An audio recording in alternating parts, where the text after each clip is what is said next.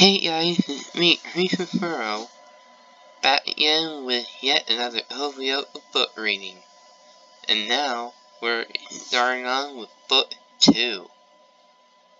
The Nameless City.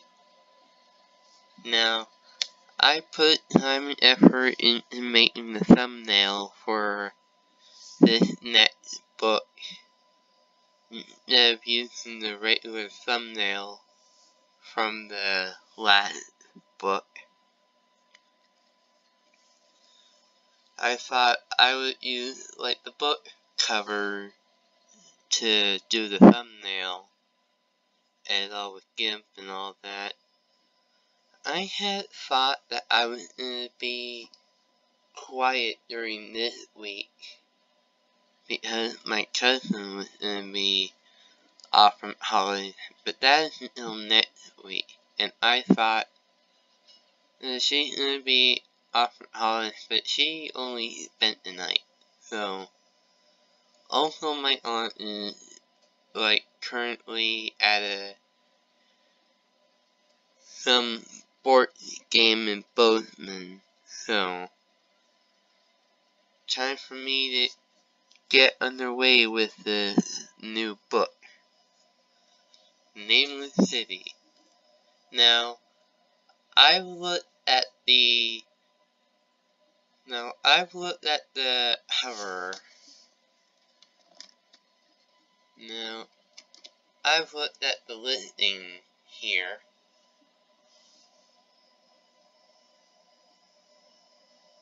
It'll have prologue, 16 chapters, and epilogue. And that's kinda cool.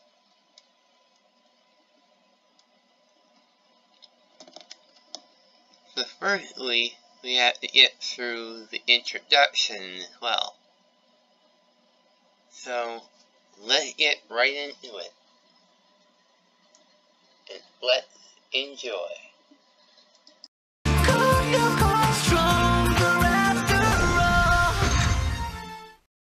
Tonight it will be 10 years since I first met her, and I've decided the time has come to tell our story. To reveal the incredible facts that we witnessed together, Yumi Ishiyama, Ulrich Stern, Adela Rabia, and myself, Jeremie Belpoise. And Aelita, naturally. Not one day has passed when I've not thought of you, Aelita. This history is for all of my friends, but it is above all else for you, Aelita. Goodness knows if you're still listening. Jeremie. Introduction 1985. France. A brilliant professor named Waldo Schaffer and his wife Anthea are working together on an international project of absolute secrecy named Carthage.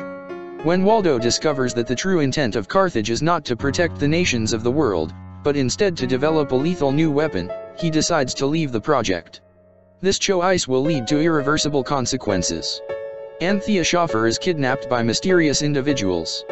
Waldo, however, manages to save himself and their 3-year-old daughter, Aelita. After a lengthy escape, he finds employment as a science teacher at Kadic Academy, in France, and under the name Franz Hopper secretly continues his experiments. There, in the basements of a disused factory close to the school, he builds a supercomputer and develops a virtual reality named Lyoko, intended to serve as an antidote to Carthage. However, after several years the organization for which the professor worked succeed in tracing him. In 1994, when Aelita is 12 years old, Waldo Schaffer takes refuge in the virtual world of Lyoko with his severely injured daughter and extinguishes the supercomputer that powers it. Many years later, Jeremie Belpoise, a student at Kadic Academy, is 13 years old, has few friends, and possesses an innate talent for information technology. Having uncovered the existence of the old factory, through underground tunnels connecting it to Kadic, Jeremie finds the now abandoned supercomputer and succeeds in reactivating it. In turn he discovers Aelita, who through the intervening years has remained imprisoned within Lyoko and has not aged. Together with his friends Ulrich, Ad and Yumi, Jeremie manages to materialize Aelita in the real world. From that moment on the 5 friends devote themselves to an embittered fight against Xana, a pitiless artificial intelligence that has taken possession of Lyoko. With great effort and after incredible virtual adventures, XANA is at last defeated thanks to the sacrifice of Firmans Hopper, who survived the many years in Lyoko in the form of a sphere of energy. They are no longer in danger, not anymore. Or so it seems. On December 21st, some months after the defeat of XANA and Hopper's death, Aelita suddenly loses her memory.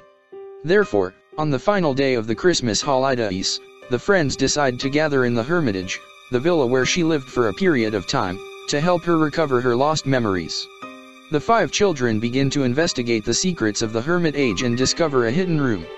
Within, they find a video message recorded by the professor which tells part of his history, but any word he leaves unsolved many inextricable mysteries.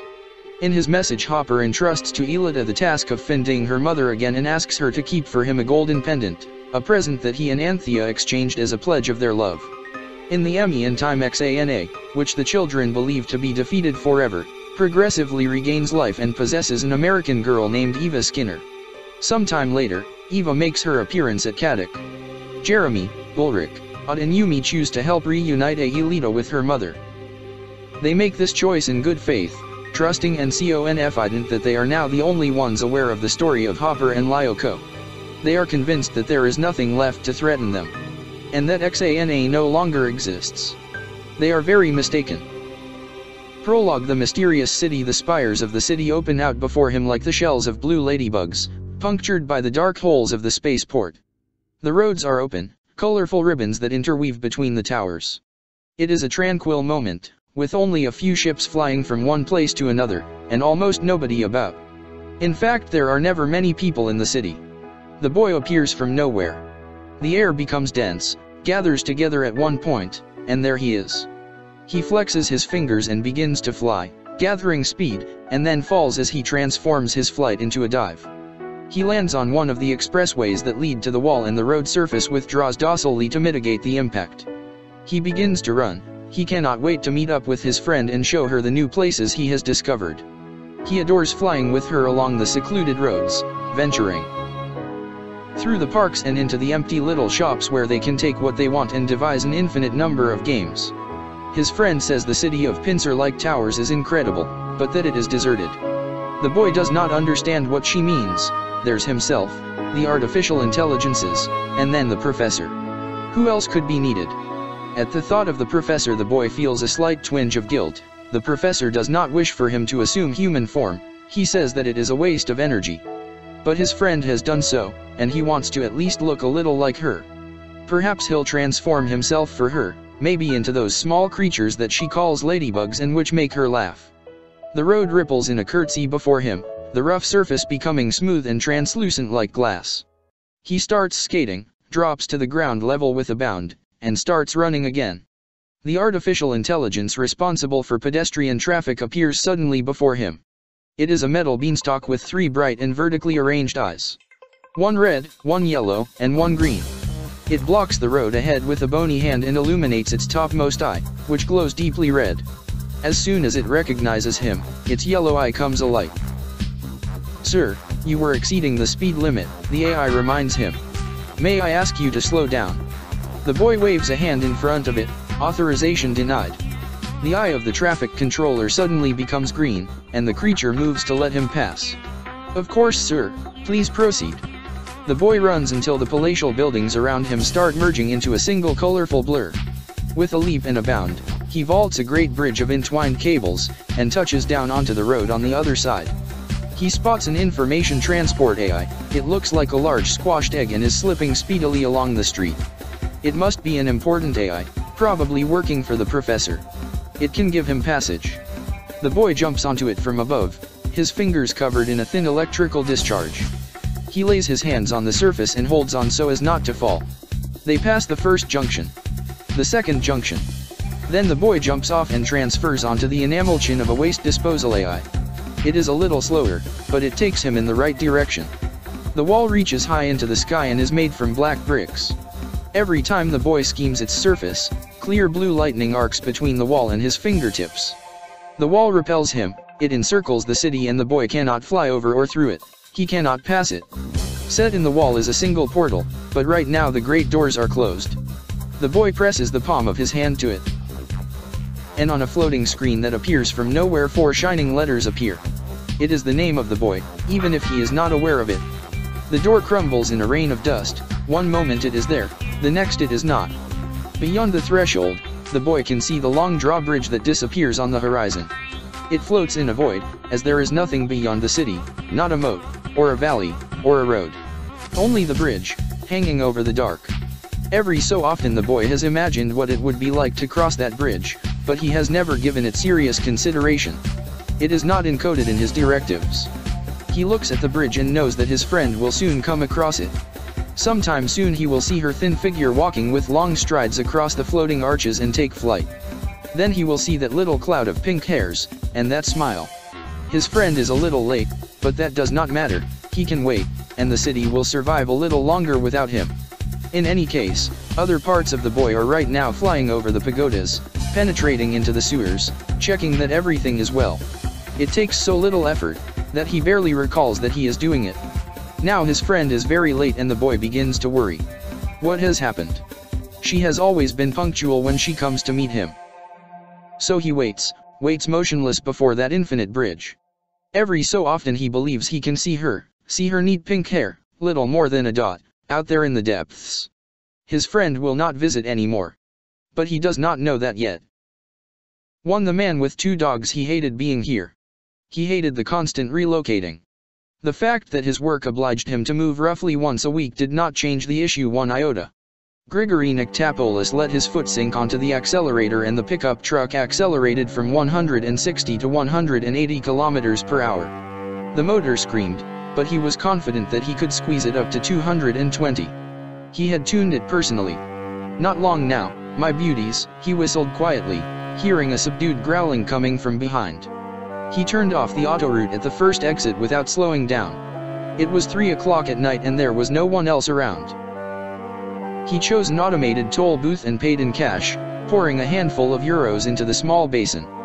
The city welcomed him gradually, first some houses and a small group of industrial sheds, then little by little other houses, buildings, apartment blocks. The aeroplane that Grigory had flown in on landed that afternoon after an 11-hour flight. His contact was waiting for him at the airport, an insignificant type that had been holding the leash to his 2 dogs. He had delivered a bunch of keys to him. For her, the man had said. Grigory had not responded and limited himself to reclaiming the keys and the dogs. He had driven without brakes, stopping only to allow the animals to stretch their legs, and now he was hungry and thirsty. And so very sleepy. Later, he said to himself. First things first, we finish the job. He reached a tall and narrow turn-of-the-century villa, surrounded by a wooden fence. The garden was covered with snow and it had an almost savage aspect. On the gate a plaque confirmed that this was the Hermitage. Grigory smacked his lips but kept on driving, he would have to return here later. He coasted along the street and then crossed the river. On the bridge he turned his head and curiously regarded a little islet that seemed on the verge of sinking under the weight of a deserted factory. Then he turned back, heading towards a great park. He circled the walled enclosure and the pickup mounted the sidewalk, advancing through the shadows of the night like a jaguar on the hunt. Between the trees he could see the black roofs of the buildings, buttressed against each other to form an L shape, the classrooms, the offices, the student dormitories. So that was Kadic Academy. It looked well connected, a school for privileged children, spoiled ne'er-do-wells. The wall ended in a great wrought iron gate, currently closed, supported by ornate columns on which the school's coat of arms was emblazoned. Grigory Nictopoulos smiled and got out of the vehicle together with the 2 dogs. They walked away for several minutes. Then they came back. Upon their return, one of the dogs became so excited that its teeth latched onto the passenger seat and ripped away a sizable piece of the upholstery. The man caressed the animal's snout. I agree, we've done enough investigating for now. The pickup drove out of the center of the city and eventually pulled up in front of a large, isolated house in the suburbs, the grounds protected by a rusting fence topped with barbed wire. It was one of those properties that adults seem to not notice, and which children avoid because they fear it. Hardly luxurious, Grigory commented to himself. The magician could have found me more comfortable accommodations. He opened the gate with the keys that the contact had passed to him at the airport, parked in the tall grass and got down to let the 2 dogs out. They were both huge Rottweilers, strong and aggressive, trained to attack. Their names were Hannibal and Scipio. Grigory Nictopoulos rubbed his sharp face to expel the creeping fatigue, grabbed his bags and suitcases from the pickup and started unloading the equipment. Her room in the dormitory was icy cold, but her bed sheets were soaked with sweat. She had woken up hearing the barking of dogs, just like in her dream. Maybe she was going mad. Aelita rose, shuddering as her bare feet made contact with the cold floor beneath them. She pulled on a sweater. Her bedroom window faced out over the park, and in the dim light of the darkened, pre-dawn sky she could with a little imagination glimpse the shape of the Hermitage. The house that had belonged to her father, when he was still alive. She combed her light red hair in front of the mirror. Reflected in its surface she saw herself, a young girl of some 13 years age, but who seemed younger, the eyes ringed with sleep lines, the face thin and tired. For a moment she saw her face as it appeared in her dreams, with pink hair and the pointed ears of an elf, 2 vertical bands of makeup painted on her cheeks. Which was her true identity? Aelita Schoffer, daughter of Waldo and Anthea, Aelita Stones, odds fake. Cousin and female student of Kadic, or Aelita the elf girl, inhabitant of the virtual world of Lyoko? Stop thinking like that. Lyoko no longer exists, not anymore. The girl seized her phone from the bedside table and turned it on. On the 7th ring a groggy voice answered her, hello. It's me. Aelita, what's the matter? She got the impression that Jeremie was gropingly searching for his glasses on his own beside cabinet, then she heard him shift and push back the duvet, something falling on the floor. What time is it? Can you come see me? Please. Jeremie did not answer her. But 5 minutes later, he was knocking on his friend's door. Hot chocolate, with a lot of sweetener. Before arriving the boy had passed the vending machine on the ground floor of the dormitories and collected 2 drinks. Kind and thoughtful, as always. Jeremie absent-mindedly sipped his drink. He was fair-haired and wore a pair of round-lensed glasses set in black frames, along with a woolen sweater hastily pulled on over his flannel pajamas. He looked like he had stolen it from an older sibling. And his expression. Why are you laughing? He asked her. Aelita's gaze softened. It's your face. You always look so serious. That's not true, he protested. It's just that there's not enough sugar in this chocolate. You know, Jeremie went on after several seconds of silence. I've thought about it and I believe you should transfer into a double room. That way you'd have a companion, and at night you'd feel less alone. Aelita impulsively seized his hands and shook her head. No, why not? You've not slept properly since we returned to Kadic, and when you do sleep you wake up in the middle of the night, terrified. It'll pass. And what about the nightmares? Always the same dream. Aelita managed to swallow half of her chocolate in a single go. More or less, she murmured. Do you remember my father's video? And the photo of that house with the mountains reflected in the windows? Jeremie nodded. At the end of the Christmas holidays Aelita and their friends had taken refuge at the Hermitage to share one day together and to help her recover her memories of past events. In the villa's basement they had discovered a secret room and a mysterious video left by Professor Hopper. Aelita's father. The boy had watched it almost 100 times. Aelita continued, that house is always in the dream. My father is working outside and Mummy is in their room. Except then your mother disappears, Jeremie concluded for her. Yes. I run to her and find the wardrobe wide open, the glass smashed in the window frames, her dresses scattered and trampled on the floor. And then I feel that someone is there with me. In the house. He's nearby, and he's breathing heavily. I'm afraid that he'll catch me and then, Aelita, calm down. That video of your father must have upset you. This is just your imagination. I'm not mistaken, she replied, looking her friend straight in the face. It's not like that. These are my memories, Jeremie, memories that I had forgotten. And then in the dream a huge, black dog has suddenly appeared, and its muzzle is soiled with blood. And then it starts chasing me. I woke up just before it bit me, and it seemed to me that I actually could hear dogs barking in the grounds, right under my bedroom window. Jeremie caught her hand. It was so cold, compared to his. Aelita blushed. So what do we do now? She asked. We go to breakfast, he answered with a laugh. But first I have to go back to my room briefly. Why? To get dressed. We can't meet with the others in our pajamas. Jeremie and Aelita got ready, ate breakfast together and then headed out into the school courtyard. Waiting for them were their closest friends, those with whom they had shared the extraordinary secret of Lyoko, those who they had been speaking of during the sleepless night. The friends who made growing up seem less arduous. Aelita, wearing a gymnastics tracksuit, his absurdly styled hair defying the breeze. Ulrich Stern, thin and muscular, leaning against a column. And Yumi Ishiyama, her straight corvine hair gleaming against her pale face, almond-eyed, and as usual completely dressed in black. Yumi, the only one of the group who did not live on the campus, but in a house a short distance away with her parents and little brother, was inserting some coins into the coffee machine, while behind her Odd and Ulrich were sniggering together in amusement. "Well, what's so funny?" Jeremie asked as he and Aelita approached them. Odd answered, breathless with laughter, "MPF.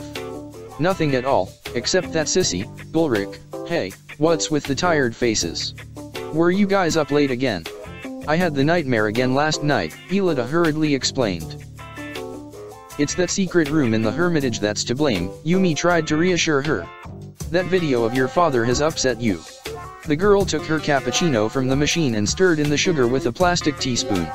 She was the tallest of the group, dominating Ulrich in height by the full span of a hand, but she looked so frail and slender that a stranger would find it hard to imagine her dressed in the garb of a warrior. And that's what she was, a warrior. Strong and combative. Unable to resist, Ulrich looked furtively towards her. Just like him, Yumi was reserved, never letting her emotions shine through. That was why they made good teammates. And maybe something more. Ulrich looked away. "It was a good thing that we found that video. Now we've got clues, a new trail to follow," he commented. "Everyone gets bad dreams once in a while," Aelita, Odd confirmed. "You shouldn't read too deeply into them. And now we have history class, the ideal means to fall blissfully asleep." "Don't be stupid, Odd," Ulrich hissed. "And we'd better get moving, unless we want to be late." "I've got to get away as well, Professor Meyer is setting us a mathematics test," echoed Yumi, who was an academic year ahead of them and so attending different classes. "See ya later then," Ulrich said with a smile. Ulrich, Odd, Jeremie and Aelita arrived in their classroom 5 minutes late and rushed inside as the teacher closed the door. Despite their speed they froze up, petrified by the unexpected and corpulent figure of Principal Delmas, who regarded them fiercely from behind the lenses of his glasses. "So you've finally chosen to grace us with your presence, have you?" Jeremie tried to explain, and then he turned towards Odd and noticed that his friend seemed paralyzed. But not by Delmas. Instead he was transfixed by the person standing next to the principal. A girl. She was not very tall, wore her fair hair cut short, had a golden complexion and large, celestial eyes. She was not part of the student body, Jeremie would certainly have remembered her. And from the look of things it seemed she had torpedoed Odd at first sight. "Delarabia, are you waiting to take your seat?" The authoritative tone in the principal's voice brought Odd to his sense. "All of you to your places, quickly." The children were quickly seated and the history teacher took her place behind the desk. Delmas cleared his throat, as if to make an official announcement. "Very well," he began. "I am sorry that this announcement could not have been made a week ago at the beginning of term, but better late than never, yes? In any case, students, I am happy to present to you a new classmate who as of today will be attending our school, Eva Skinner." "Pleased to meet you," the girl murmured, staring fixedly at a point in front of her. "My pleasure," Odd yelled suddenly, all too loudly in the silence of the classroom. Everyone burst into laughter and he turned red up to the tips of his hair, until finally the principal restored silence. "Yes, we're sure it's a pleasure for you, Odd, thank you for that contribution. So, Eva has just arrived with her parents from the United States of America. Which city, may I ask?" The girl stared at him without answering. Delmas smiled indulgently. "Perhaps you still haven't mastered our language. Where do you come from, Eva?" he asked, slowly enunciating the words. Eva answered without looking at him, "États Unis d'Amérique." Her French was spoken with a very strange accent. Jeremie glanced at Odd, who was staring at Eva with an expression like a blanched fish, his eyes glazed and his mouth hanging half open. Ulrich, who was seated beside him, jabbed him in the ribs with an elbow to bring him back to reality. "Well," the principal continued, "I suppose that you will tell us all about your home city in due course." Then he again addressed the class, "Meanwhile I wish for you all to receive Eva enthusiastically." She will not be living on campus, as her parents live not too far away, but remember that today our newly arrived friend is taking her first steps on a long journey. Odd saw that Jeremie was looking towards him, and mouthed the words, "She's so hot." In short, please help her to integrate into our school community and make her feel welcome. Not too welcome, Mr. Delarabia, I beg of you. More laughter ensued. Grigory Nictopoulos had not washed or changed his clothes, he had not had the time to. But the living room had changed, in appearance at least. On the floor, a bare layer of rough cement laid by the builders many years ago, the two dogs were rolled out. Hannibal and Scipio were contentedly dining on a quarter portion of raw ox, tearing at the meat with their teeth. Grigory had prepped the equipment and had even managed to grab a few hours' sleep. Now bundles of electrical cabling hung on the walls, fixed in place with black adhesive tape.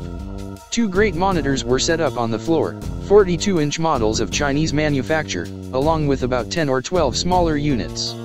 Besides them, he had installed two parabolic antennas on the roof, positioned so that they were not visible from the road, along with two secondary aerials in the house itself. And then there was the CB, a low-frequency amateur radio receiver, a police scanner to intercept transmissions to and from patrol cars in the area, a computer connected to the monitors, along with two separate computers, and the internet connection, naturally. Of everything that he had offloaded from the pickup, only 3 cases remained sealed. 2 were full of video cameras and bugs, surveillance devices. The third was stamped with the emblem of a green phoenix and contained the machine, his precious archive of memory cards. Grigory caressed the lock of the big box and poured himself a cup of tea. He would only use the machine in due course, when the time was right. An automatic rifle was lying on the carpet, next to the principal computer's keyboard. It was an XM8 assault rifle, a prototype developed for the US Army which had never entered into production. A big boy's toy. Grigory did not think he would actually need the use of weapons to bring this operation to a close, but their presence helped him to concentrate. He sat on the carpet and woke the computer up from standby mode. From the unit's speakers there rumbled the voice of a girl, "Memories that I had forgotten." And then in the dream a huge, black dog has suddenly appeared, and its muzzle is soiled with blood. And then it starts chasing me. Grigory did not need to consult the dossier to identify the speaker, Aelita Stones, alias Aelita Hopper, alias Aelita Chauffeur. A dog. So, the girl had heard his puppies in her sleep. He had to remember to be more cautious. The playback cut out by itself. 2-3 seconds. "We go to breakfast." This was a different voice. The voice recognition software matched it and pulled up an image on the screen, Jeremie Belpoise. The directional microphone Grigory had installed was working well, but the acquisition radius was too narrow. Within 24 hours 100% of the girl's bedroom would be covered. He stopped drinking his tea when a black window suddenly appeared on his display, classified call with active encryption. Security level 1. Accept? Grigory accepted the call, and on 2 twin monitors the head and shoulders of a man appeared. He was about 70 years old and wore a gray jacket and a white dress shirt with a deep collar and a blue necktie. The 2 ends of the collar were held together with a pin fashioned in the likeness of a bird, the emblem of the green phoenix. This was his chief, Hannibal Mago. The magician was playing with the mouse of his computer, the rings that covered his fingers tinkling. His head was shrouded in gloom and a large hat with a wide brim hid his eyes and half of his face. All that could be glimpsed was a square-set jaw and a wide mouth that was opened in a sneering grin, putting on 2 gold teeth on display that were set in place of the canines. "Grigory, good day. And to you, sir." The voice of the magician was profound, masked and distorted by electronic instrumentation. Grigory knew that however much work he put in, he would not be able to extract a recognizable audio print from it. "Have you had a good journey?" "The base is operational, sir," Grigory answered. "I estimate that I will have placed all the surveillance devices by tomorrow, including in the villa." The magician smacked his lips. "Excellent. But remember that surveillance is only one of your objectives. Now that our mark has proved to be active in Kadic Academy, it is an absolute priority to acquire fresh information." "Yes, sir." Grigory shrank the image of his superior to free up space on the monitor and began to search through the digital dossier. "Do you have any preferences, sir? Who do you want me to start with?" "Such matters do not concern me, Grigory." In spite of the electronic distortion, the magician's voice seemed to turn colder. It interests me only that our project moves ahead. I want documents signed by the professor. I want the codes. Yes, sir. But, above all else, I want confirmation that this famous supercomputer actually exists. The treasonous actions of our most trusted agent 10 years ago were a hard blow. And I have every intention of taking my revenge. Do I make myself clear? Perfectly, sir. In a window on the screen an image had appeared of a little boy, his blonde hair firing up from his head and a comical dog in his lap. Behind him were two grown UPS with a disgustingly happy and cheerful air about them. A name flashed up under the photo. Odd. Della Robbia. I'll start with them, sir. The magician's only answer was croaking laughter.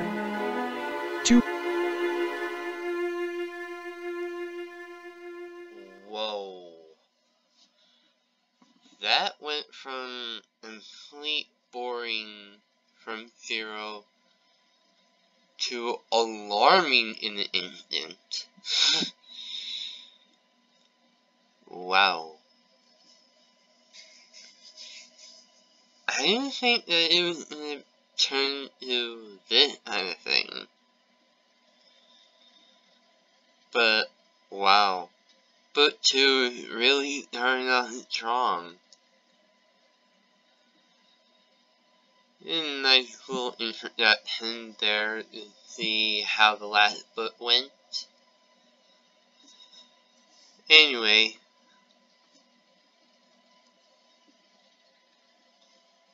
I'll be getting this video edited and see how I can get this by Sunday. We'll see. But this is the prologue in chapter 1 of book 2 of the Oooo Chronicles.